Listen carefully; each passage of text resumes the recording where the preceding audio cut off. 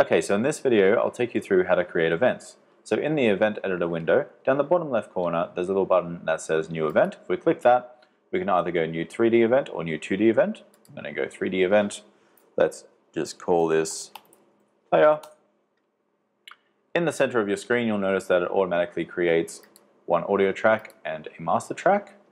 Down the bottom, because I've created a 3D event, it gives me a 3D panner. And over on the right, it will give me a 3D preview. Now if we create a 2D event, and we can also do this by right-clicking in the Events tab, I'll go New 2D Event, I'll call this Music, I'll spell that correctly, there we go. And it creates the same thing, just without the preview or the 3D panner.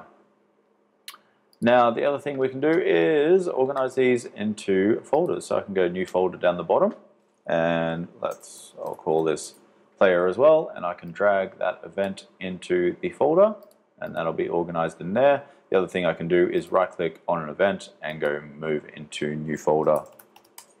That way we can also move folders into other folders and vice versa. The other thing to note when creating events is that when you first create them, it'll have a hashtag saying unassigned.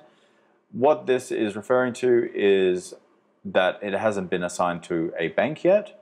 So since I'm only working on smaller games at the moment, I don't really worry about this, because in smaller games you don't have to worry about assigning things to multiple banks.